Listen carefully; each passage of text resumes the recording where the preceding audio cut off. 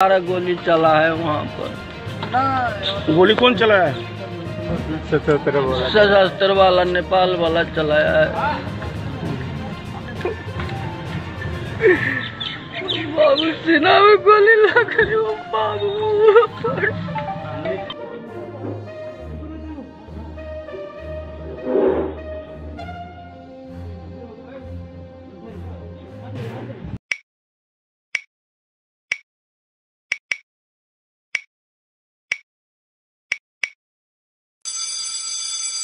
नेपाल सरकारले जारी गरेको नयाँ नक्सालाई लिएर नेपाल र भारत बीचको तनाव अझै जारी छ।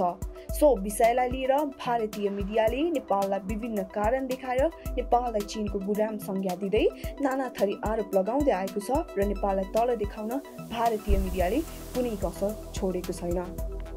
यसैबीच शुक्रबार सर्लाहीको दक्षिणी भागबाट नेपाल छिर्दै गरेका 30 भारती र नेपाल प्रहरी बीच भएको झडपमा एक भारतीको मृत्यु भएको छ भने 2 जना घाइते भएका छन्। यस घटनालाई लिएर विभिन्न भारतीय मिडियाहरूले चीनको इसारामा नेपाल बिग्रियो, चीनको इसारामा भारतीय मजदुरमाथि बिना कारण गोली चलाइयो जस्ता टिप्पणी गरिरहेका छन्। तर वास्तविकता भने यस्तो छ। नेपाल र भारत दुवै देशले महामारी रोकथामका लागि सीमानाका बन्द गरेपछि धेरै व्यक्तिहरू लुकीछिपी सीमा प्रवेश गर्न खोजेकाले सशस्त्र प्रहरी बलले सीमामा आफ्नो उपस्थिति बढाएको छ। सशस्त्र प्रहरीले कडाई गरे पनि भारतबाट आउने विभिन्न समूहले प्रहरीमाथि आक्रमण गर्दै आएका छन्। शुक्रबार पनि सर्लाहीको पर्सा स्थित नारायणपुरमा भारतबाट आएको लगभग 30 जना समूहले सशस्त्र प्रहरी बलमाथि आक्रमण गर्यो। जिल्ला प्रहरी प्रमुख गंगाराम श्रेष्ठले एएफपीको समाचार एजेन्सीलाई दिनुभएको रिपोर्ट अनुसार लगभग 30 जना भारतीयहरू सीमाको 100 मिटर पार गरेर नेपालको भूभागमा आइपुग्दा झडप हुन पुगेको हो।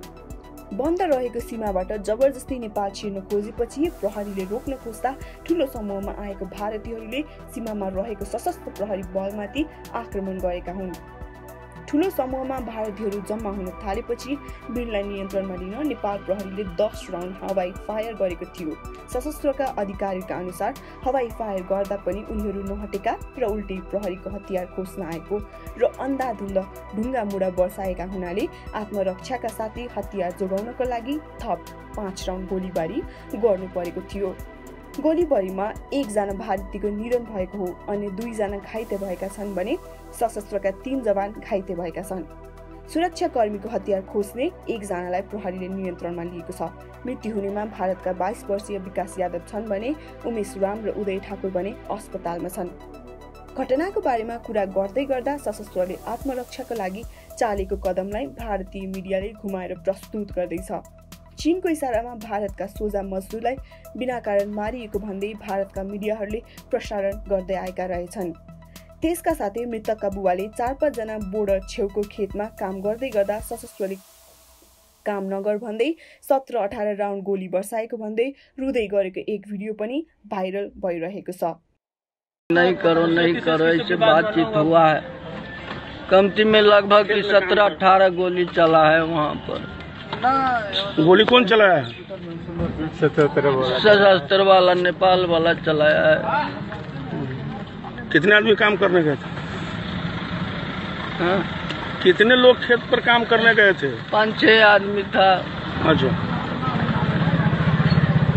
5-6 आदमी का एक तो हमारा लड़का को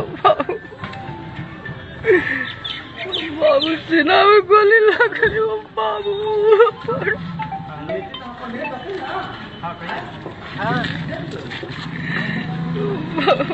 आप लड़के के पिता हैं? जी। क्या नाम हुआ आपका? हमारा नाम है नागेश्वर। और जो आपके मृतक पुत्र उनका क्या नाम है? विकेश राय। क्या बजे घटना घटी है? घटना वही 8 साढ़े 8 बजे का करीब है। कितना राउंड गोली चला है? राउंड तो ऐसे कि 16-17 राउंड चला है सर। यस घटनाको बारेमा तपाईको के धारणा छ तल कमेन्ट गरिदिनु होला। साथै च्यानललाई लाइक र सब्स्क्राइब गर्न पनि नभुल्नु होला। धन्यवाद।